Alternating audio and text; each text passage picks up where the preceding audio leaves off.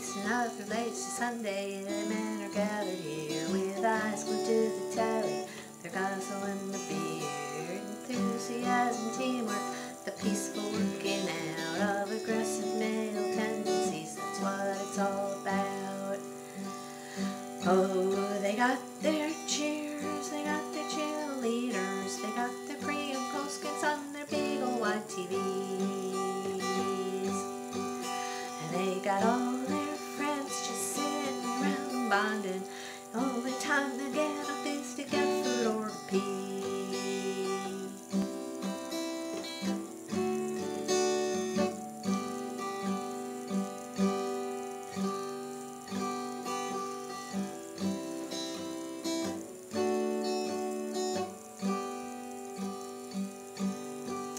These days nobody plays the game, they watch somebody else. They're sprawled out on the couches, loosening up their belts. They're scarfing wings and sandwiches, the sofa arms they grip.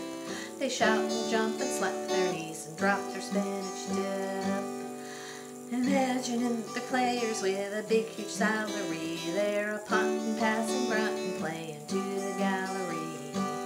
With every opportunity showcase vitality, but what they never bargained for was true reality.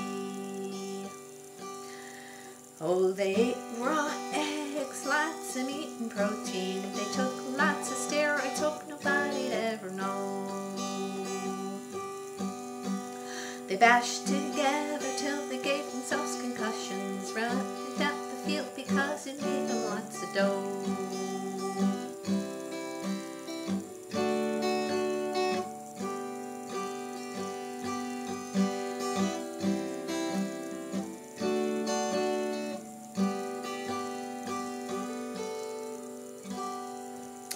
Well, in 2013, they finally had enough of bashing heads together and of saying ain't we tough.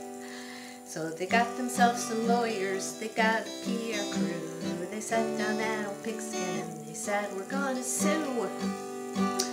Oh, they donned their pads, they donned their helmets, put war paint on their faces so they looked just like a pro. Then they hid behind a bunch of crafty lawyers who told them could help them get their hands on lots more dough.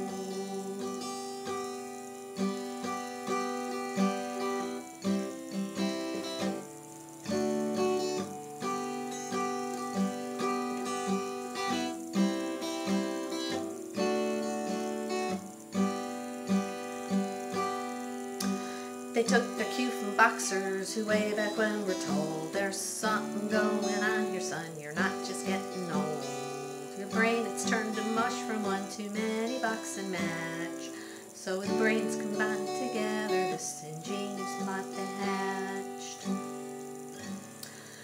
Oh, they bought big cars, they bought big houses. It wasn't quite enough to just watch their money grow.